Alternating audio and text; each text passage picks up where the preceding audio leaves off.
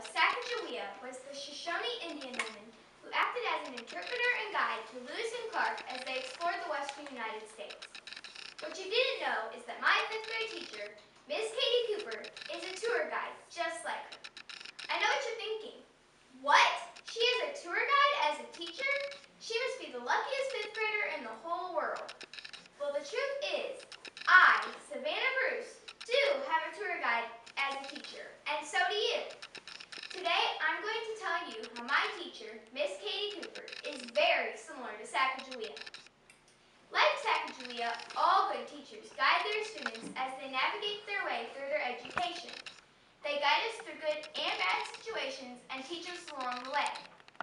Miss Cooper guides us when we are stuck on homework or when we don't know how to get something we need, just like Sacagawea. Sacagawea led Lewis, Clark, and the men of the Corps Discovery through good and bad. She helped them when they were sick or needed food.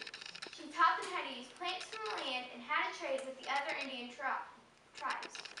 When disaster struck and their boat overturned, it was Sacagawea who stayed calm and saved all the important things from the boat.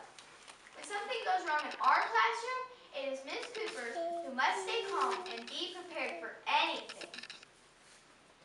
Sacagawea and the Corps of Discovery followed President Thomas Jefferson's orders to find the most direct water route across the West as much as possible. However, they ran into some obstacles and ended up having to cross some narrow and dangerous mountain paths to get to the Pacific Ocean.